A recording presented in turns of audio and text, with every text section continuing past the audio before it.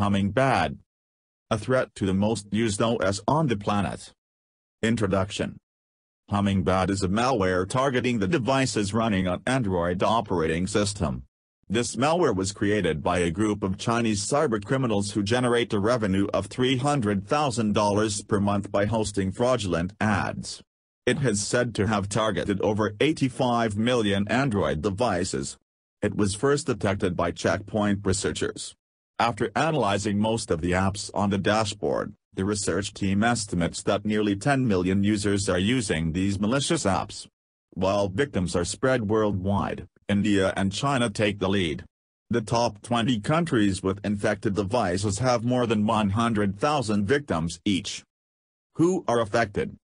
It has infected different versions of Android in the following way. -50% of Android devices affected run Android KitKat. -40% of Android devices affected run Android Jelly Bean. 7% of Android devices affected run Lollipop. Rest 3% comprise of devices running on Android Marshmallow and Ice Cream Sandwich. How does Hummingbad affect Android devices? Hummingbad uses a sophisticated, multi-stage attack chain with two main components. The first component attempts to gain root access on a device with a rootkit that exploits multiple vulnerabilities. If successful, attackers gain full access to a device. If rooting fails, a second component uses a fake system update notification, tricking users into granting Hummingbad system-level permissions. Irrespective of whether rooting is successful, Hummingbad downloads as many fraudulent apps to the device as possible. The malicious apps in the Hummingbad campaign are made of a mix of several malicious components, many of which have variations with the same functionality.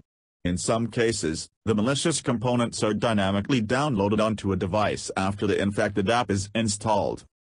How to detect, remove it from your device. The malware can be detected by antivirus apps such as Lookout, Avast and Average available in Play Store. If the virus is detected, then the only way to get rid of the virus is to factory reset data from your phone, which will set it back to the original settings of the device.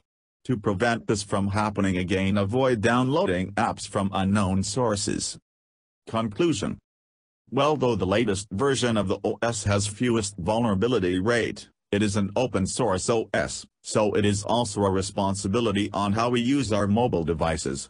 If we use them intelligently and smartly, this problem will never arise. Footsteps to follow. Scan your phone regularly for viruses or malware. Download apps only from Play Store. Do not use torrent apps. These may cause a higher chance of you getting a virus or malware.